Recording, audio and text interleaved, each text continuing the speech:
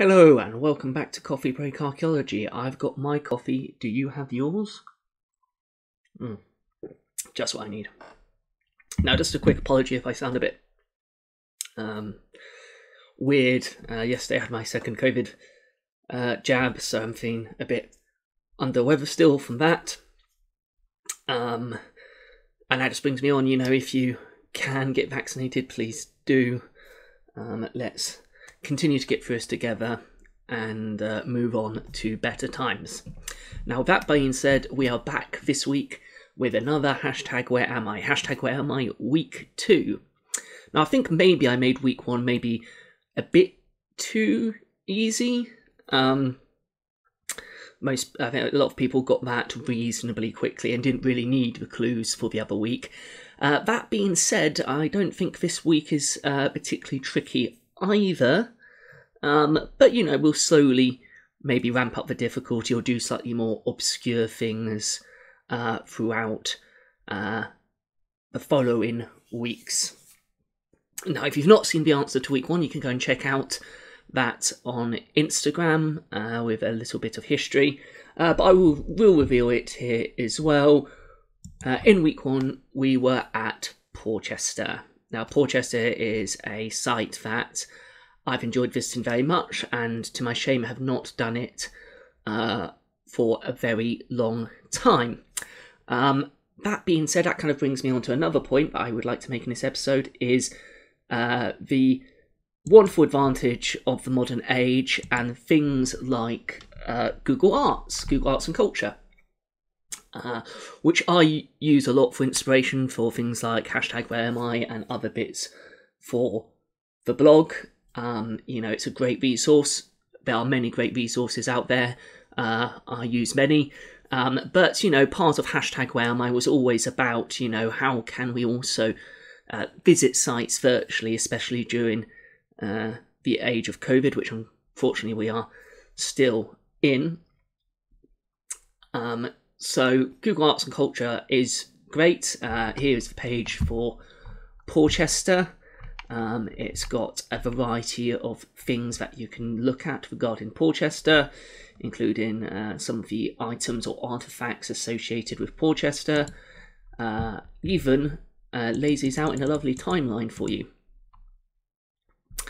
And Google's Arts and Culture also sometimes used for sort of temporary exhibitions or temporary story bits and pieces. There is also a history of Portchester. Here we go. Ooh, scrolled wrong way. So this is a history from its original origins as a Roman fort all the way through to a prisoner of war depot that was used sort of through the 18th and 19th centuries. And again, just a very nice little slideshow on a brief history of Portchester, including some of the finds from various excavations, such as ones by Sir Barry Cunliffe, and other finds, of course. And even with some sort of 3D views of some of the rooms, which is, another one of the really great things with Google Arts and Culture. They often do have sort of 3D virtual tours. In fact, if we go back to the main page, you can actually explore a little bit within the grounds of Portchester as well. This is very nice, especially for those who are unable to visit there for whatever reason. Even when we're not with COVID, those who can't visit there due to being geographically inconvenienced, or those who suffer from mobility issues as well and find it difficult to travel. Things like Google's Arts and Culture are really, really useful to stay connected with the world of heritage, world of arts and culture. And I'd just like to point out, this is not a sponsored video. I just love using arts and culture, and it is a good resource if you do want to explore. That being said, let's move back on to the #WhereAmI with the first clue for week 2. Now, just as a little bit of a reminder about how this new format works, hashtag where am I or hashtag where are we? Should it be hashtag where am I or hashtag where are we? Let me know what you think. So each Monday I will post a new site with the first clue, and then I'll give out clues throughout the rest of the week, leading up to Sunday when I will reveal the site and give a very brief description of the site or some interesting or key facts about the site, and provide links for you to go and find out more information if you're interested in that site, really. These are only supposed to be, you know, a little bit of fun. They're not supposed to be lengthy articles or analysis of the sites. They're just supposed to give you a bit of information, a bit of fun in guesswork. That is, in theory, the plan anyway. I enjoy doing it, so I will continue to do it for as long as I enjoy it, and hopefully you enjoy it too. So, here is our first picture clue for this week, and with a little bit of an extra clue. Obviously, I was going to say this site, but it's quite obvious that this is a castle. Was constructed in the 13th century as part of sort of the Norman expansion into Wales, trying to control Wales, especially the areas, and maintain control around Glamorgan. And this castle was built by Gilbert De Clare, or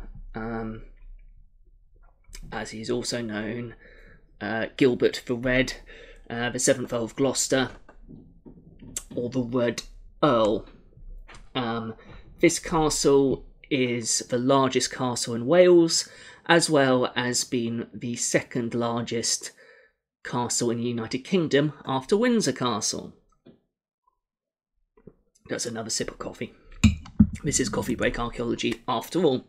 So there are your clues for today. There will be more clues released throughout the week. Probably on Wednesday, Friday, and then with a review on Sunday, but there may be more. And these clues will be given across the Coffee Break Archaeology social media channels. It might be on Twitter, might be on Instagram, might be on Facebook, or it might be here on the YouTube channel as well. So, there is